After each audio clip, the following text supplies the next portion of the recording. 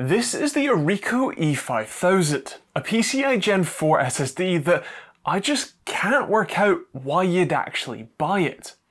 Let's look at it and then we'll discuss the purchasability. This is the 1TB version, although it comes in 512GB, 1TB, 2TB and 4TB varieties. It isn't a full-fat PCIe Gen4 drive though, with a claimed peak of just 5.2GB per second on reads and 4.5GB per second on writes. A full-fat drive should be able to hit more like 7GB per second. This 1TB one is actually downrated to 5.1GB per second on reads and 3.9GB per second on writes, although we're gonna test that. Also, while we're talking about specs, this has a 300TB written rating and multiples of that for the various drive sizes. The drive itself claims to have a graphene heatsink, which is a funny way of saying insulating sticker, but is otherwise just a single-sided 2280 size drive. Beneath the sticker, you'll find a Realtek RTS 5772DL NVMe 1.4 DRAM-less controller. Not the full-fat NVMe 2.0 spec, which itself apparently caps out at just 6GB per second with the best possible NAND config, which this, well, it isn't. The 4 NAND flash packages you'll find below the controller are Intel QLC 256GB packages.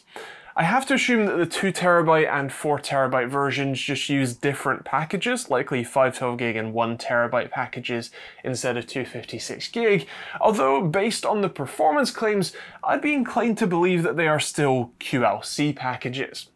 Between the QLC NAND and the complete lack of a DRAM cache, something the controller doesn't even support, even if you wanted to, you can expect performance to be a bit of a mixed bag. Let's see just how mixed a bag it is. Starting off with Crystal Disk Mark, which usually shows the absolute best performance a drive can reasonably offer, and yeah, yikes. The E5000 is the slowest Gen 4 drive I've ever tested, with 4.6GB per second in reads and a frankly appalling 2.8GB per second in writes, with the best case 1 thread and a queue depth of 8. With a queue depth of 1, well, it's slower, matching the Rocket 4 Plus's pretty naff performance at 3.5GB per second in reads, although it's offering Gen 3 drive speeds on writes at 2.5GB per second.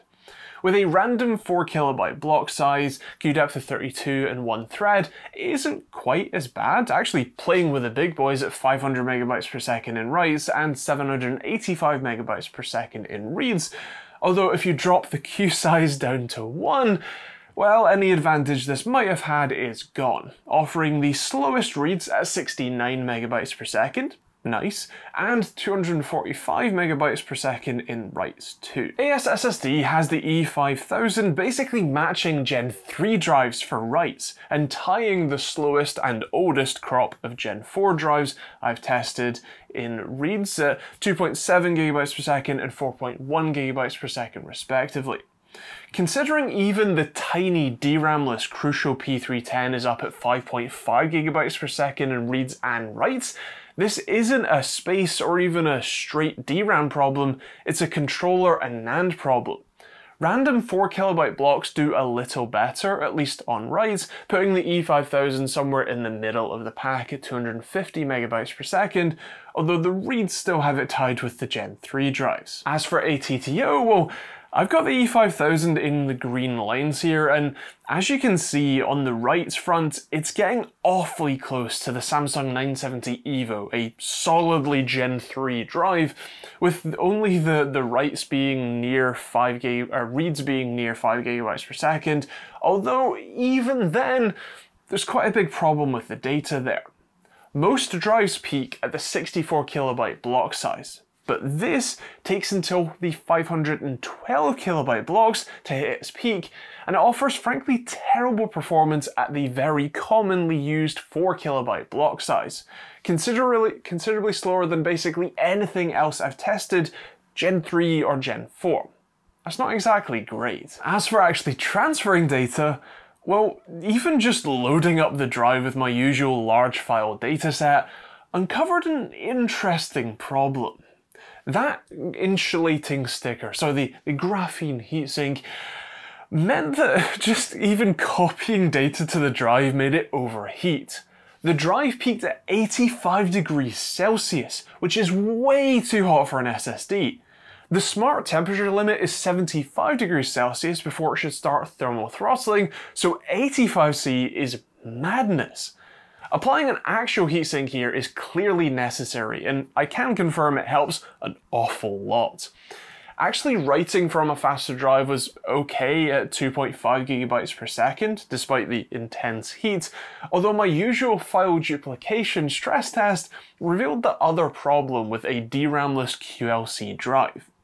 While initially it copied somewhat quickly, around 1.3 GB per second, which isn't bad for this sort of file duplication, which stresses the controller's reads and writes simultaneously, as soon as it runs out of the SoC cache, basically only using one sort of layer per cell, it reverts to the NAND flash's raw performance, and my god, this NAND is slow. It spent most of its time around 100 megabytes per second. That's mechanical hard drive speeds, with occasional bursts up to 300 megabytes per second, which is SATA 2 SSD speeds, which isn't exactly stellar performance. Now, technically, this only happens when you've either copied a lot of data at once or filled the drive up.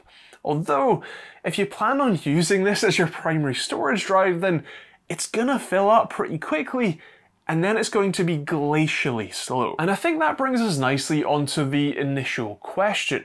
Why would you ever buy this when there are endless other options on the market, all for basically the same price and sort of performance level or better? And I mean, if nothing else, they're from name brands or can offer significantly better performance.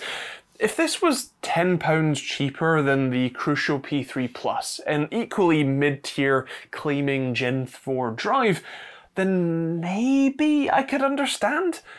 But it isn't.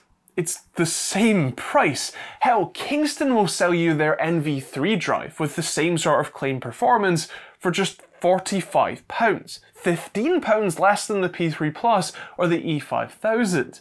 That's the sort of price that this thing should be at, if not lower, to make it a worthwhile choice, especially for the sort of performance that I'm seeing here. So yeah, if you've got £60 to spend on a mid-tier Gen 4 SSD, get the P3 Plus, or save £15 and get the NV3, and skip this one. Of course, those are my thoughts, and I'd love to hear yours in the comments down below. What do you think of the Orico E5000? Is this a drive you are interested in? What do you think of the performance? Let me know in the comments down below. Also, what is your sort of go-to PCIe Gen 4 SSD these days? Again, let me know in the comments. I will leave a link to this one and a link to the Crucial P3 Plus and hopefully the NV3 in the description if you're interested. If you want to see more videos like this one, check out the end cards and hit the subscribe button so you don't miss them, and turn on the bell notification icon. And if you want to check out my own hardware, the open source response time and latency testing tools, those are available, linked in the description at osrtt.com. Otherwise, that's pretty much it. Thanks for watching, hope you enjoyed it. I'll see you on the next video.